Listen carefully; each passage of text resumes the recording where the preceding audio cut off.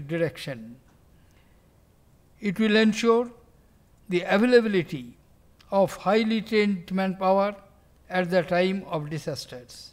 I compliment those who are behind this initiative and urge them to further expand capacity of such trained workforces.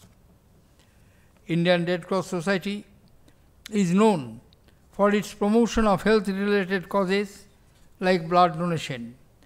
The society should pride itself in fact that its 166 blood banks contribute almost 10% of our country's blood supply. 85% of the blood donated through the society is on voluntary basis. Despite the notable efforts of our country's blood banks, our country remains short of 2 million units of blood. I take this opportunity to call upon our young men and women to come forward in a big way to take part in the voluntary blood donation.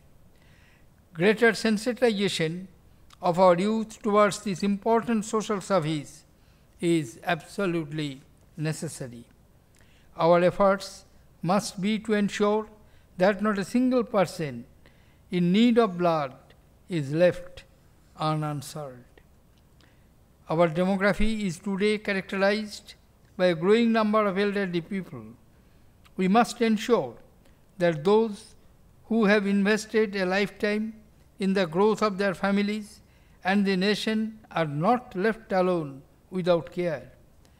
The home health care attendant programs of these organizations aimed at training young people to take care of the elderly is a laudable initiative. I look forward to seeing many young people trained for this noble vocation.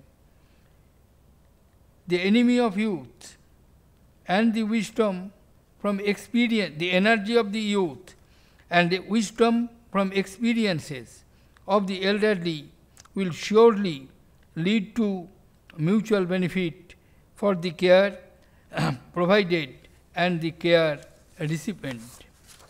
The doors of the Red Cross can open, will bring a brighter future for all of us.